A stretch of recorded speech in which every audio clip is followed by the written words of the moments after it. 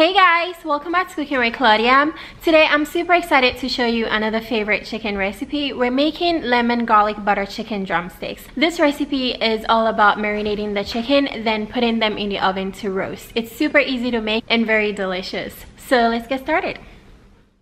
Alright you guys, so I have some chicken drumsticks in a Ziploc bag. I have about 10 chicken drumsticks in here and I'm going to leave all the ingredients and measurements in the description box. We're going to marinate the chicken in the Ziploc bag. So first, I'm going to add some sliced onions. I'm tossing things around so the onions can get in there. Then I'm going to set this aside and we're going to make the marinade. To make the marinade, I have some olive oil in my bowl. Into that, I'm going to add a whole lot of minced garlic. Next, we're adding the zest of one whole lemon as well as the lemon juice. This is going to give the chicken a nice lemony flavor. It's going to be so good.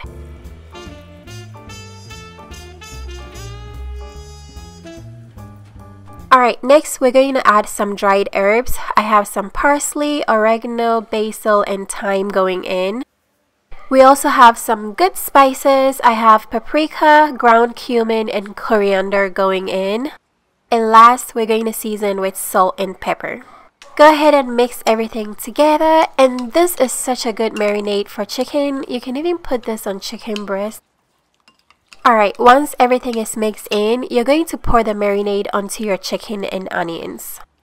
Next, all you have to do is zip the bag and toss the marinade around. Make sure it gets on every single piece of chicken. And I couldn't get the marinade everywhere, so I had to use my hand to toss things around. So if you're going to make this mini drumsticks, make sure you use a bigger bag, okay guys? Alright, once you get the marinade everywhere, you're going to close your Ziploc bag and make sure you get all the air out. This way, the chicken can soak in the marinade very well. Next, we're going to place the chicken in the fridge to marinate for at least 2 hours. The longer your chicken marinates, the more flavorful it gets, so you can even go overnight if you have the time. That's what I did. So this was the next day. My chicken marinated for over 24 hours. I'm going to toss the chicken together with the onions into my baking pan, then arrange them very nicely. By the way, if you think I'm talking funny, I have nasal congestion right now. I don't have COVID. My nostrils are just a little effed up, so I'm sorry if my words are a little mumbled. Once you've arranged your drumsticks, you're going to place some butter onto each drumstick. This is going to make the chicken a little crispy on the outside and also add to the flavor. Last, we're going to add some lemon slices. Just randomly place them in between the chicken. Then this is ready to go into the oven. So in order to make sure that we get the cooking temperature and the timing right, I'm going to use my SMARTRO cooking thermometer.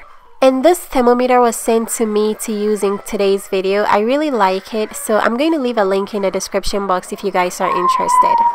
All I have to do is insert the probe into the thickest meat I can find because that's obviously going to take the longest to cook. And the safe internal temperature for cooked chicken is 165 degrees Fahrenheit. So I'm going to set my thermometer to 165 Fahrenheit. You can also set it to Celsius.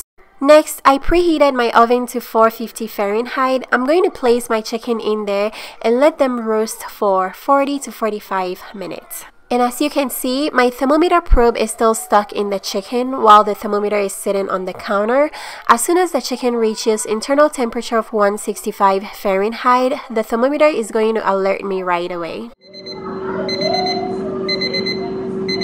So my thermometer is telling me my chicken has reached 165 Fahrenheit. It took exactly 40 minutes. I like the thermometer because it shows you the safest temperature and the right cooking time. That way you don't overbake or underbake your chicken. Now this part is optional, but I like a little bit of color on my chicken. So I'm going to broil it for like 2 minutes just to give it a nice golden brown color. And that's it you guys. The chicken came out so good, very juicy, and it smells delicious. Now, I've tried this recipe with so many sides, but I feel like the best way to eat this is serve it over rice. It's so good. Sauteed rice, to be exact. And look at all that yummy sauce. The sauce is just amazing. The chicken came out very tender. This is such an amazing recipe, very easy to make.